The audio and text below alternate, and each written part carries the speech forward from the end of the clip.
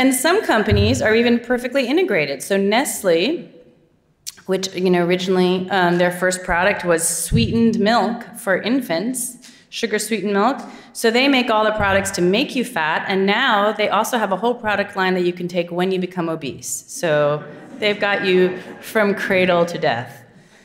And what are the tactics that are used to try to fight people like me and Gary Fettke and anybody else who tries to stand up and talk about this new science? Well, I don't know if any of you have read, there's sort of various books written about the tactics used by the tobacco industry, or there's just a number of public relations tactics that are used, and we see them being used against us as well.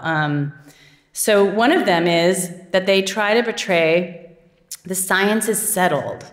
The science is settled, we all agree. This is literally a website run by a professor at Yale, where it says, we agree. That's like the opposite of science. Science should say, we don't know, and they have consensus conferences, and they try to show the science is settled. And their line is, those people who are critics they're so confusing for the American public. How unfair of them to come along and to confuse, to raise questions in people's minds.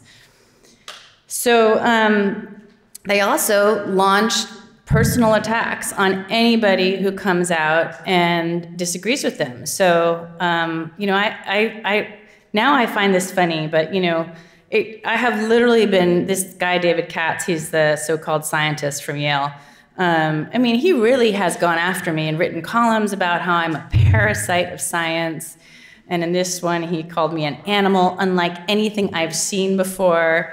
And, these are tactics like really, I'm not kidding. They go back to the Nazis of trying to really to demonize people as animals. Well, of course, we all know Gary Taubes is a blowhard, so that's no surprise.